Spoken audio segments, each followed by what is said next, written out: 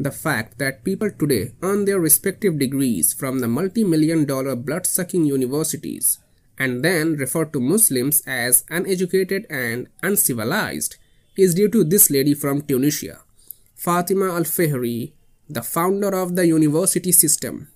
She built the University of al-qarawiyyin in Fez, Morocco, which is recognized by the UNESCO and the Encyclopedia Britannica as the oldest existing and the first degree-granting university in the world.